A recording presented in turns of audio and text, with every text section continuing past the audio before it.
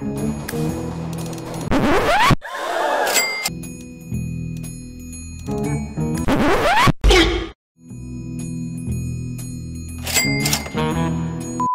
Ebben a videóban egy kicsit visszamegyünk az időbe, és beletekintünk a régi raktáramba, hogy milyen skinek voltak nálam annak idején, amikor még kezdtem a játékot. De mielőtt ennek neki kezdenénk, szeretném nektek bemutatni a szponzoromat, a Skinbaront. A Skinbaron egy megbízható német skinpiac, ahol akár 30%-kal olcsóbban juthatsz skinekhez, mint a Steam Marketen. A böngészés könnyű és intuitív, így könnyen megtalálod a skineket, amikre szükséged lehet. Pedig 1 millió skin van fent az oldalon. Az eladás is egy kattintás alatt megvan, és ami a legjobb, hogy a kapott pénzt akár kiutalhatod a bankszámládra is. Ráadásul a Skinbaronon jóval kevesebb jutalékot kell fizetned, mint máshol. 999 euró felett összesen 2%-ot vonnak le. A videó alatti linkre kattintva fedezzétek fel ti is a Skinbaront. 2014. április 13-án járunk, amikor is megejtettem ezt a nyitást, vagyis hát feltöltöttem a videót erről a nyitásról, és igen, ez volt az első kés, amit én kinyitottam, ami egy M9 Bayonet Urban Masked volt, egy elég rossz állapotban lévő kés, de azóta is megvan, ugye elneveztem medvekaromnak. Ugye jelen pillanatban így néz ki ez a kés, C2-ben, sokkal-sokkal szebb, mint Cségóban volt. A kopottság az well worn, és hogyha megnézzük a Steam Marketen, hát most 627 euróért adtak el utoljára egyet. Ugye az Arms Deal Update 2013. augusztusában jött be, akkor még $34 ért ez a skin. Amikor én kinyitottam április vége felé, olyan $110 környékén volt az ára, de aztán ez esett lejjebb, tehát volt, hogy 62 euró volt, $62 volt, hogy egy teljesen $50-ig lement az ára, és aztán szép lassan, de biztosan elkezdett emelkedni, egészen odáig, hogy a C2 vagy megérkezésénél már $546 volt, és most utoljára június 9-én, tehát a felvételhez képest 2 napja $627 adtak el egy ilyen skint.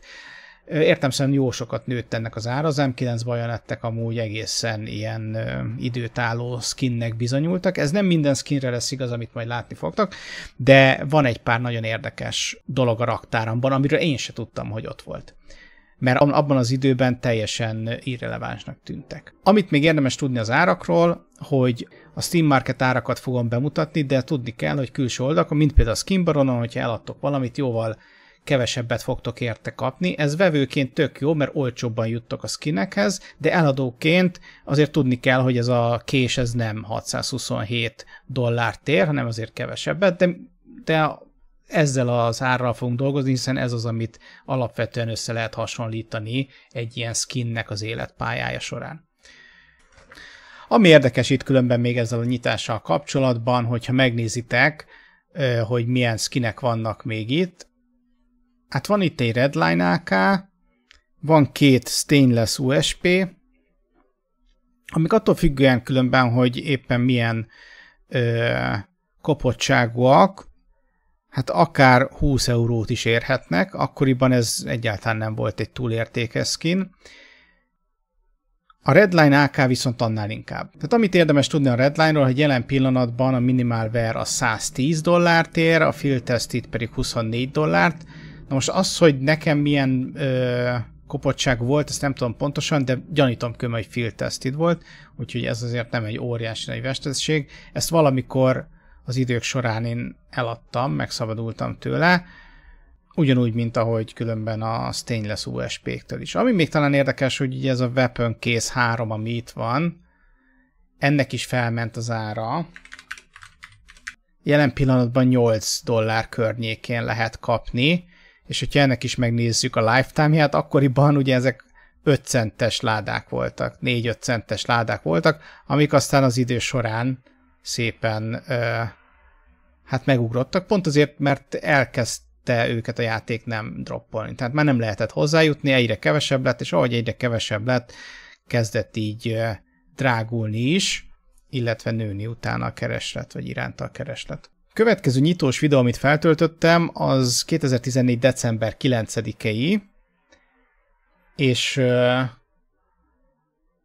Hát itt, hogyha belenézünk, ugye tele van ilyen e-sport ládákkal, meg Huntsman késszel, meg Operation Phoenix láda, Operation Vanguard láda, ezeknek mind felment az ára, de hogyha jól megnézitek, és az egyik kommentelő hívta fel erre a figyelmemet, itt van egy iBuypower matrica. Most az iBuypower matrica akkoriban, ugye 2014. decemberében nekem nem szúrt szemet, nem is tudtam, hogy ez ére valamit, és valószínűleg akkor nem is ért, hát 50 centet ért.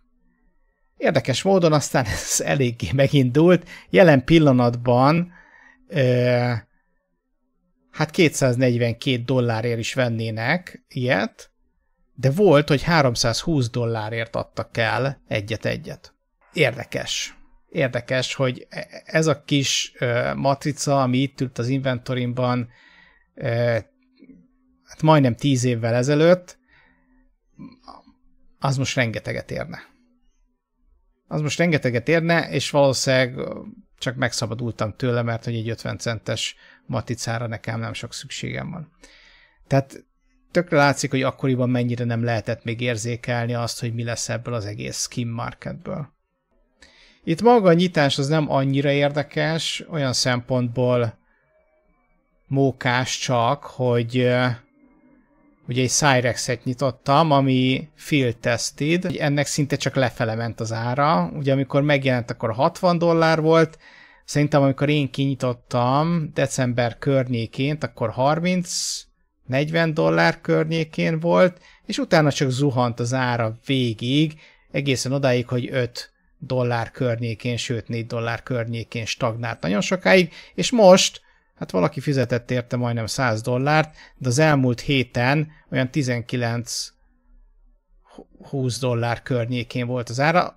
Van egy olyan gyanúm amúgy, hogy ezt pont a legrosszabbkor adtam el, vagy szabadultam meg tőle, amikor éppen nagyon alacsonyan volt az ára. A következő nyitós videó azért érdekes, mert egy pillanatra felvillan, hogy éppen milyen skinjeim voltak, és ezek ritkaság szerinti sorrendben vannak állítva. Ugye a medvekarom, a bajonett, amit mondtam, van első helyen, de rögtön második helyen ott van az a Dragon Lore, amiről én már meséltem nektek, hogy annak idején nyitottam egy Crimson Web karambitot, amiről érdekes módon semmiféle videót nem találtam. Valószínűleg azért, mert viszonylag hamar megszabadultam tőle, és erre a Dragon Lore-ra cseréltem el, tehát lehet, hogy még nem is játszottam vele, hanem gyorsan kihasználtam a lehetőséget, hogy a Crimson Web becseréljem egy Dragon Lore-ra. Ugye nagyon gondolkodtam rajta, hogy most végülis egy kést egy AVP-re cserélni, ez mennyire jó biznisz, mert fogalmam se volt semmiről. Arról se, hogy a skinek milyenek, de érdekes módon különben sokaknak még nem volt ekkor fogalma arról, hogy hogyan fognak alakulni a piaci viszonyok, így 10 év távlatában. Ugye a Dragon Lore az értelemszerűen kilőtt, nagyon sok szempontból magyarázható ez, részben azért, mert ugye a cobblestone droppok elmaradtak, onnantól kezdve, hogy kivették a cobblestone-t a map rotationből, és érdekes módon a Crimson Map karambit, ami a chain megjelenésekor, vagy legalábbis a skinek berakásakor egy nagyon-nagyon népszerű skin volt, szépen lassan, főleg akkor, amikor a kínaiak is elkezdtek hozzájutni a játékhoz, tehát megjelent Kínában is a Cségó, akkor elvesztette az értékét, mert a gyűjtők, a kínai gyűjtők, akik önben nagyon sokan vannak Kínában, nagyon sokan játsszák a játékot Kínában, nagyon sokan gyűjtik a skineket Kínában, és ez az, ami elkezdte igazán felpörgetni annak idején a skin marketet, de nem érdekelte őket a pattern, és leginkább azért nem érdekelte őket, mert nem volt chilli-villi, és kicsit kopottas is volt. Tehát a Crimson Webnek voltak olyan változatai, amik nem factory nyúk voltak, és azon látszott, hogy azért bizonyos helyeken lejön ez a minta, és ezért nem volt a kínai gyűjtőknek ez prioritás, és el is kezdte így veszteni az értékét. Hogyha megnézzük, amúgy abban az időben, amikor ez a nyitás volt, ugye 2015. február 19-én $320 környékén volt a Crimson Web karambit. Valószínűleg ez egy field tested volt. Nem látok minimalware-ről adatokat, szóval nem tudom, hogy van-e egyáltalán, de úgy látszik van amúgy. és ahogy nézem, hasonló árban van, hát lehet, hogy egy 100-assal drágább, és ezeknek mostanában azért már feljebb ment az ára $1900 is, amíg a field testedek, hát ilyen 1200 környékén vannak, ami mindig szép növekedés, de azért össze nem hasonlítható a Dragon Lore-ral. Hát igen, az is ilyen $300-400 környékén volt abban az időben, amikor a karambitot elcseréltem rá. Ugye azért csalóka ez itt jelen pillanatban, mert nem nagyon lehetett azt hiszem drágább skineket felrakni a marketre egészen sokáig, amikor aztán megnyitották, akkor hirtelen felugrott ez $1700 környékére is, de azt tudni kell, hogy én például, amikor a Dragon Lore romat végül eladtam, akkor $1300 kaptam érte, de az egy minimálware Dragon Lore volt, és hogyha most megnézzük, hogy a minimálware Dragon Lore-okat, hát 9000 euróért van fent egy a Skin Baronon. És aztán persze ezért kutakodni kell, hogy más oldalakon mennyiért lehet megvenni. Minimálware Dragon Lore-ért ez lehet, hogy még jó ár is. Nem, mint hogyha nagy Dragon Lore szakértő lennék, de azért $10,000 környékén szoktak elkelni ezek, amennyire én tudom. Hát a Factory New az, ami $12,000, vagy $14,500 van fent. Ja, ezek kemény árak már. Ugye 12,000 euró, az több mint 4,5 millió forint. Amennyiért én eladtam $1300, az 450,000-460,000 forint jelenleg, akkor lehet, hogy a dollárkönben pont erősebb volt, és lehet, hogy egy kicsit többet kaptam érte, de mindegy, visszatekintve így azért nem volt szerencsés megválni a Dragon Lore-tól. Ugye itt látszik még a Cyrex, amiről az előbb beszéltem, van itt már egy Chatterbox, amit azóta eladtam, meg aztán megint visszavettem, stb. Itt van egy Gut Knife, amiről hát a kodiak.com-on lehet olvasni, ez egy giveaway knife volt végül, 2 darab Redline van, ahogy nézem, itt az inventorimban, és itt van egy Emerald Dragon, és nem látom, hogy ez most statrak vagy nem. Én úgy emlékszem, hogy ez egy statrakos volt, de simán lehet végül, hogy ez nem egy statrakos, hanem csak egy sima Emerald Dragon volt, de az is nagyon érdekes pályát futott be, mert még a Battle Scarred is, ami nem statrakos, $123 környékén kezdődik, a Factory New meg konkrétan majdnem $500 ér. A statrakosokról nem is beszél, mert azok ugye $300-tól kezdődnek, és akár $1300-ig mennek fel. Nagyon érdekes, hogy ez a skin, ami különben annyira nem szép, de mivel nagyon ritka, ezért hogy megugrott árban. Azt tudom, hogy ezt én is viszonylag jó áron adtam el, tehát amikor megvolt nekem, tehát tegyük fel, ez egy minimálware, valószínűleg nem minimálware volt. Legyen egy well-worn lifetime, hát igen. Amikor ugye az én tulajdonomba került, akkor olyan $4-5 környékén volt az ára, és szerintem olyan 20 akárhány dollárért megszabadultam tőle.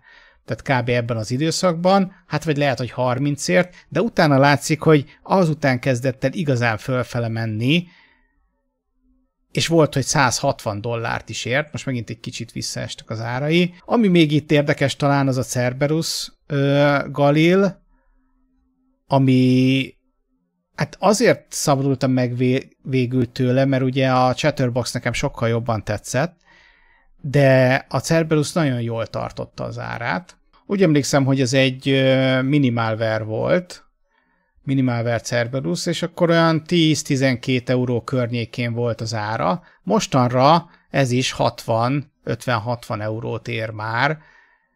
Ez nem óriási nagy változás, ahhoz képest, hogy a többi skinnél miket láttunk, de értelemszerűen ez is mennyi 6-szorosára nőtt, ami azért igen kemény.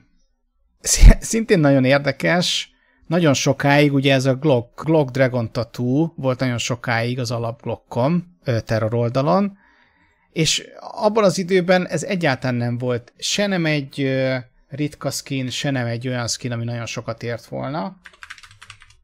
De mostanra a minimálware változata, hát úgy látszik $500 is kelt el, de általában olyan $100 érnek, és igen, abban az időszakban olyan $2-3 skin volt, én szerintem, hát Lehet, hogy 6-7 dollárért szabadultam meg tőle annak idején, ami szintén nem volt egy jó ötlet így utólag, de hát ugye ki az, aki ezt tudja előre. A Splash szintén egy ilyen skin, ami mostanra már 27-40 eurót érhet, pedig akkoriban tényleg kb. Semmi értéke nem volt, vagy max. 1-2 eurós volt. Ugye lila skinekről beszélünk, amik nem annyira különlegesek abban az időben. Következő nyitós videó 8 évvel ezelőtt volt, április 19-én 2016-ban. Nem is tudom, hogy itt mi az, ami érdekes lehet. Igen. Ami érdekes, az ott volt, igen, láttátok ti is. Cobblestone szuvenír láda, ESL van Köln 2015. Jelen pillanatban pontosan 1600 dollárt ér.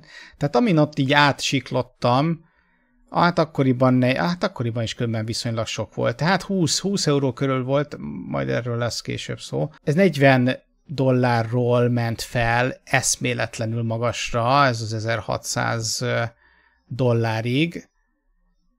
Nem találok szavakat. Nem találok szavakat arra, hogy mi lett volna akkor, hogyha fogom ezt az egy ládát, és csak elrakom későbbre.